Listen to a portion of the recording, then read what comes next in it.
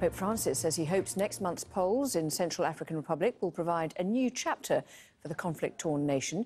He made the comments while visiting a refugee camp in the capital Bangui, which is home to some 4,000 internally displaced people.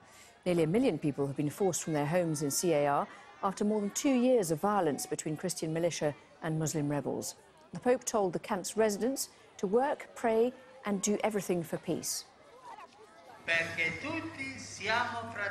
Because we are all brothers, I would like it very much if we all said together, we are all brothers. And in a very significant move for both the Catholic faith and CAR, Pope Francis has declared the start of a special Holy Year from the steps of Bangui's cathedral. The Pope was due to start his Jubilee Year of Mercy at the Vatican 10 days from now. Instead, he launched the year-long celebration by pushing open the doors of Bangui's Notre Dame Cathedral, this in a city that he's described as the spiritual capital of the world. The Pope chose to change the time-honoured tradition to bring a boost to the people of CAR. The Holy Year of Mercy is coming early to this land, a land that has suffered too long from war, hatred, incomprehension and a lack of peace.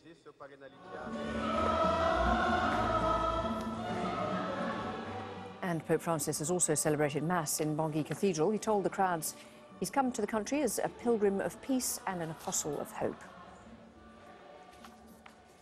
Joining me now is Dr. Dominic Burbidge, who's a lecturer in African Studies at Oxford and a member of Catholic Voices. Thanks very much indeed for coming in. So this really is the first visit of a pope to a war-torn area. How significant is that? It's hugely significant. The Pope has always been saying that the Church is a poor church for the poor. He wants to bring it back to the people and to go to the periphery on the worst situations in global issues. But what we see here is the Pope saying it's not just a question of poverty, but it's also a question of conflict. So he's prepared to visit for the first time the papacy, visiting a war-torn conflict, to visit those in need, despite a context of interreligious conflict at times that the Central African Republic has suffered, and to say, my message is one of mercy and peace. And that business of bringing forward the launch of the Jubilee year, how is that? I mean, clearly he's trying to make an impact on the people there and put CAR back on the map for, I suppose, what you might call the right reasons. No, of course. They have critical elections next month. As you know, they have only a transitional government at present after militants from the north led a coup which led to disarray between different groups. The anti-Balaka emerged as a sort of loose coalition of different Christian members of militia to try to restore order, cause a lot of interreligious violence. So the Pope is emphasizing that this is a period where we need to say, okay, much has happened.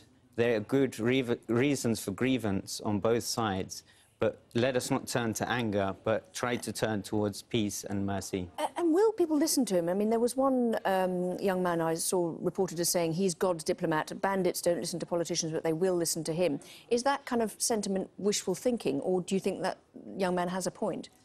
Any conflict zone is having deep personal issues with any of those involved. And I think that's one of the things that the media normally misses. We normally frame it in terms of political factions, but then fail to see how much conflict destabilizes a person's interior life, a person's ability to go with day-to-day duties. So it means that the Pope, not only is he saying this is a year of mercy for the Church and we need greater attention for the Central African Republic, he's also, for example, in the cathedral, hearing the confessions of young people, so getting in touch with their day-to-day lives and to ask, how can the message of God's forgiveness heal those wounds? And it is a very segregated country now. I mean, it didn't used to be, but all this violence has meant that people are living really in kind of enclaves, aren't they? And he actually did go to one of the Muslim, it's not a great word, but to Muslim areas or Muslim enclaves. Tell us a bit about the kind of security that would have, headache for people with him, but also what kind of message that sends. No, of course. I mean, the Central African Republic is a previous French colony, and sources close to the French Foreign Ministry had already warned that this is a too dangerous visit, and even suggesting that we can only guarantee security around the airport, which is, of course, extremely restrictive. The Pope wants to visit and has a refugee camp. the cathedral to start the Year of Mercy. Tomorrow he seeks to do a mass in the stadium and also to visit the mosque, which is known to be in a volatile area of town. And the reason is because he believes going to the periphery, to those in need, to ignite interreligious negotiations is the way forward for peace for the country. OK, thank you very much indeed, Dr. Burbidge, for your thoughts.